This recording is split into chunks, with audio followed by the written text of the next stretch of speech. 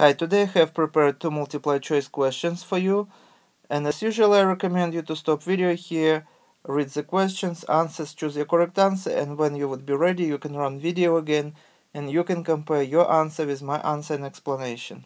And here is the first statement.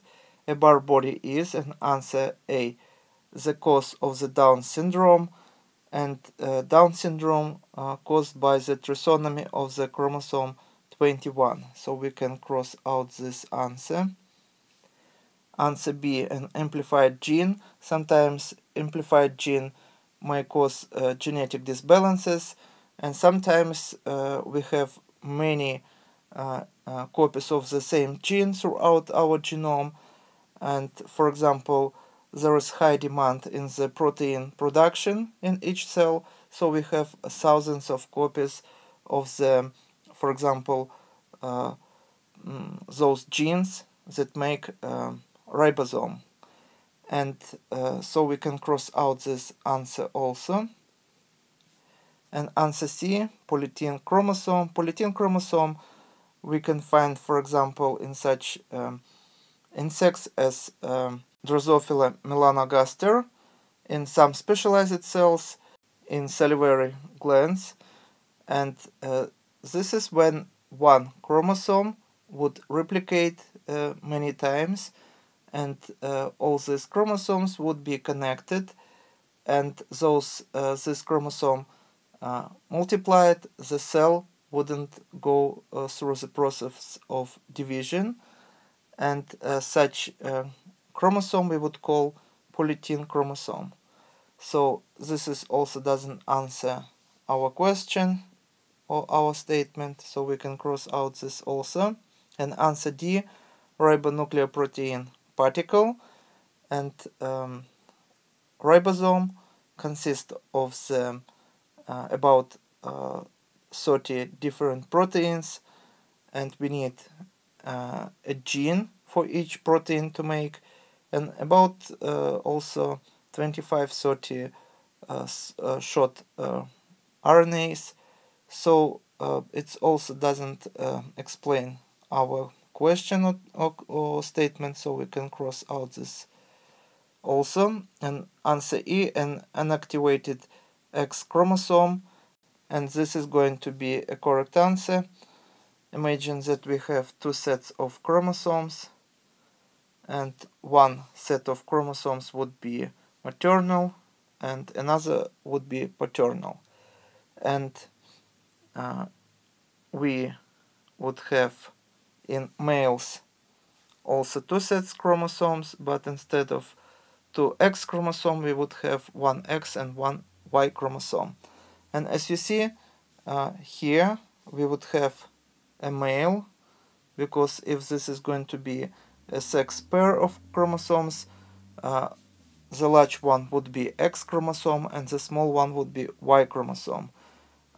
X chromosome would be about 2000 genes, and here on the Y chromosome we would have about 200 genes. So here on the left, this would be karyotype of the female.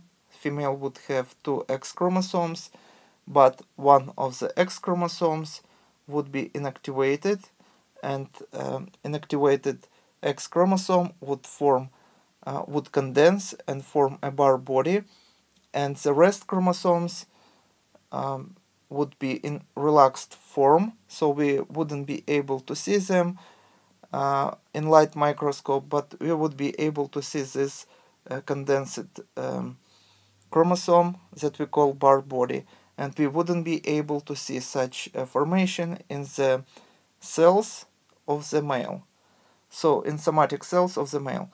So this we call bar body, and of course bar body in different cells would be made with different chromosomes. In some cells paternal X chromosome would be turned off, and in other cells maternal X chromosome would be turned off. So next question, which is not a common method used in human genetic analysis? And answer A, a pedigree analysis, and this is what we normally use in human genetics, because this is probably would be the first thing what geneticist would do for you if you would come to the genetic consultation, and karyotyping, and this would be example of the karyotype, human karyotype, when we would see if it is male or female, and we also with karyotyping can see different genetic disorders.